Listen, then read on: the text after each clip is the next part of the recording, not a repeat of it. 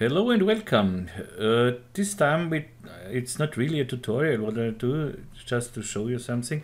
I tried at the moment to learn Houdini, and I found this great Entagma Group.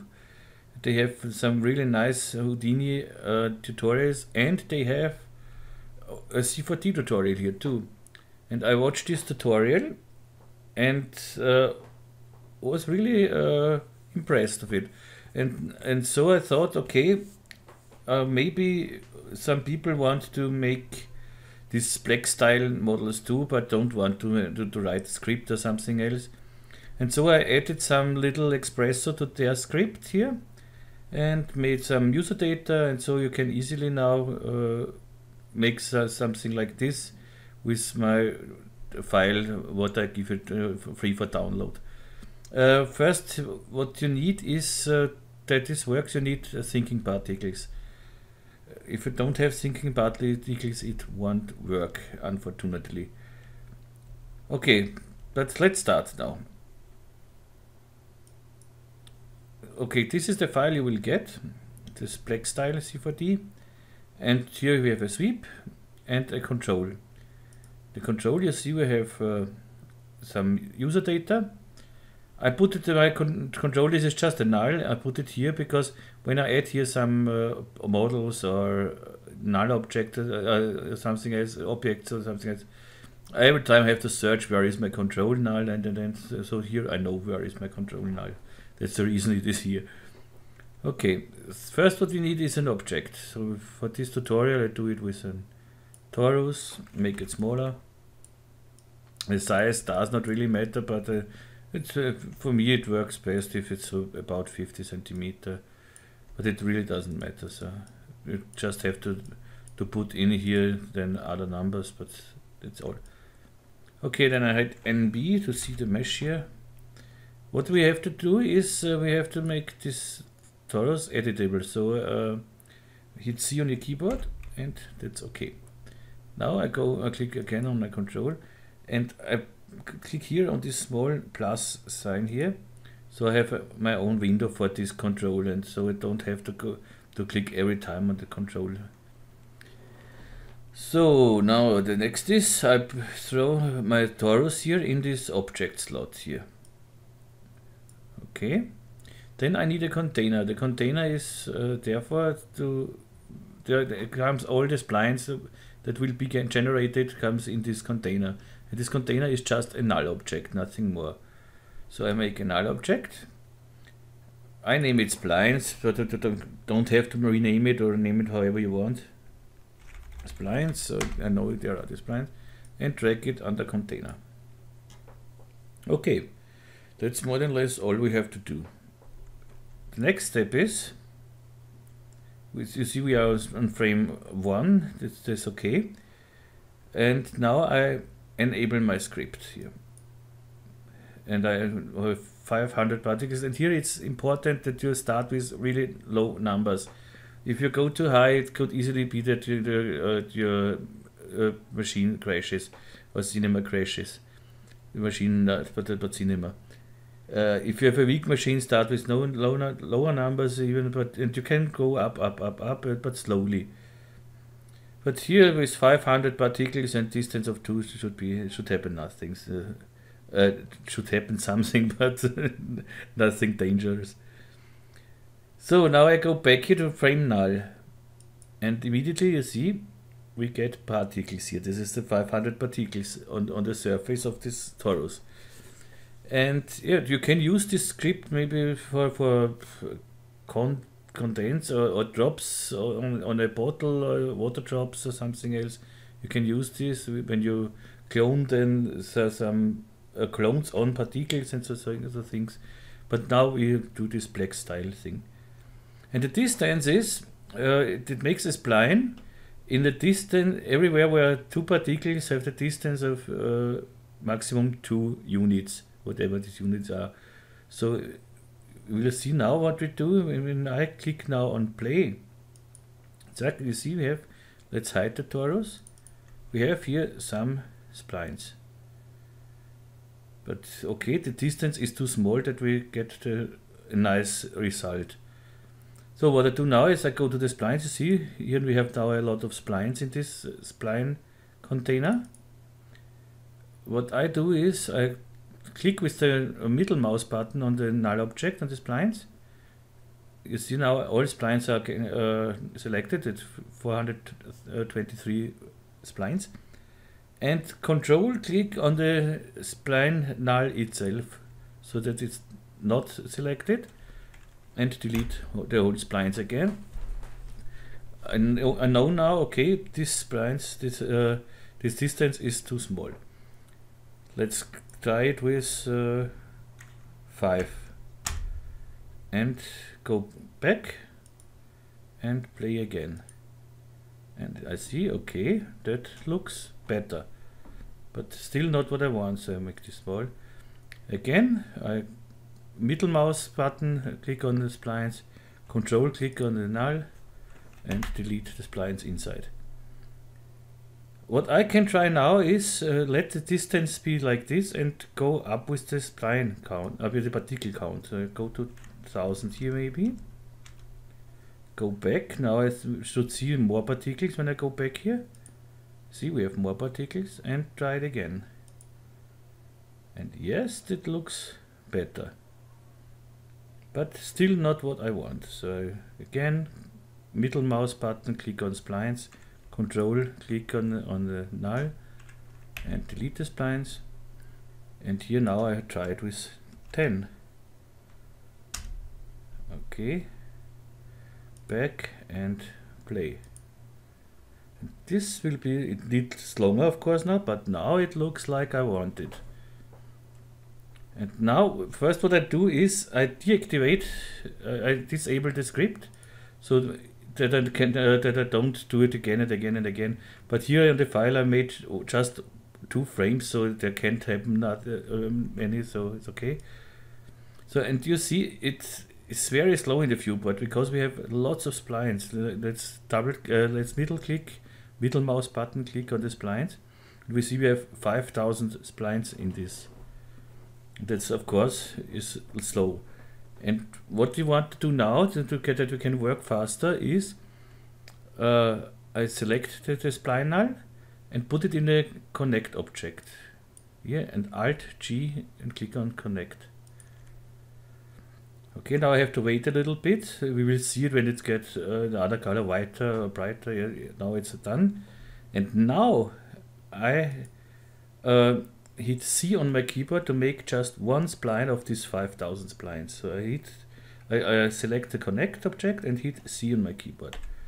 This will need some time in case it's how fast is the computer. You see now here it's done.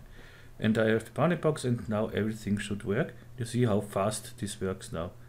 And I have one spline of this out of these 5000 splines. So I disabled the script, so I go back to get rid of this ticks here. And the next thing what I do is I drag this connect object under in my sweep object under the circle here. So I have some nice geometry to render. Let's make NA to disable the mesh. And yeah, it looks nice. And maybe the splines are too thin, so I go to my circle here and go, let's say, to 0.1. Oh, that's maybe too thick. 5. And I have a nice Plex-Style model here.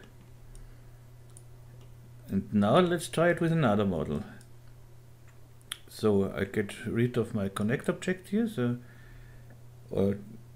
yeah, I get rid of it. Don't need it anymore. Don't need the torus anymore. And let's start from the beginning. So what I do is I go to frame 1.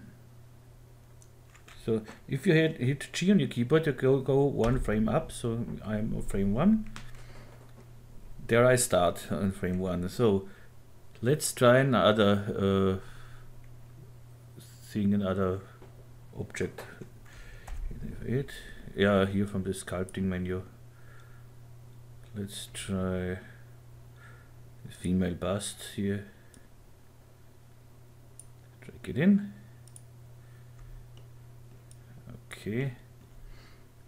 Here I don't see the texture because I have the texture deactivated, but I don't need textures here now. Delete the texture. Okay, NB to see my, and it's okay. Particle count, I go down here first, so I start with low numbers like before. So now I drag my female bust in the object here. I make a new container. So I need a null object. And now I leave it at null, so I don't rename it. Just drag it in and enable my script and go back to the null. I see I have particles all over the surface of the female bust here. So, but I think this will be not enough. But if I would go now to frame 1 and make it again, so I would have splines. I disable it, go to frame 1. So it don't create splines. I don't need the splines now. That's the reason I disable it for the moment. Go to 1000 here. Enable the script again and go back. Now I see I have more. Okay, that looks quite nice. Distance of 2 will be too less, I think. Go to distance of 5 and play. And wait what will... Doesn't need as long as I thought. Looks nice.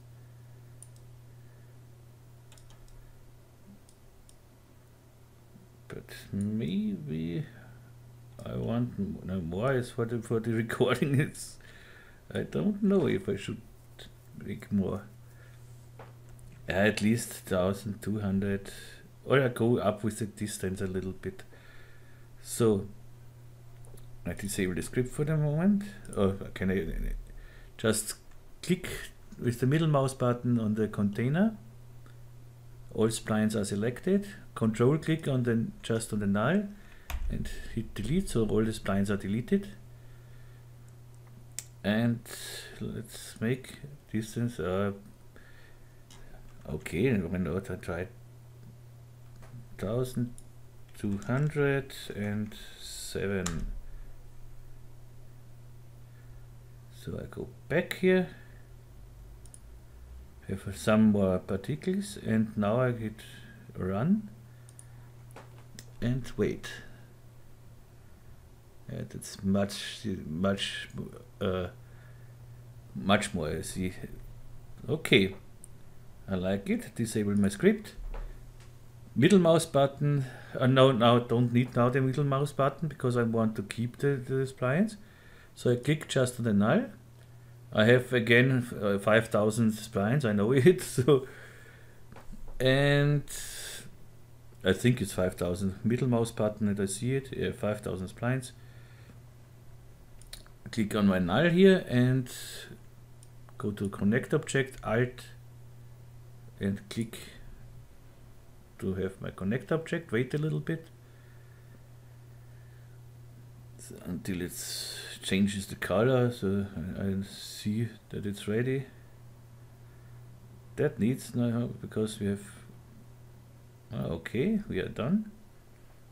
And now I just click on my connect, so select my connect and hit C on my keyboard to make one spline out of all of them. This again could need a little bit. And that's a lot to do, a lot to calculate, but it should. Yep, we are done. Here I disabled my script and go back, so get rid of the ticks here. Okay. And now I drag my connect object under the circle here. And NA for mesh. And look what we get. Oh, that's great. And all just without scripting something. but I recommend to watch the tutorial. It's really very interesting. So, okay. If you want to see the everything, the Expressor tag, so to go to layers in the layer manager.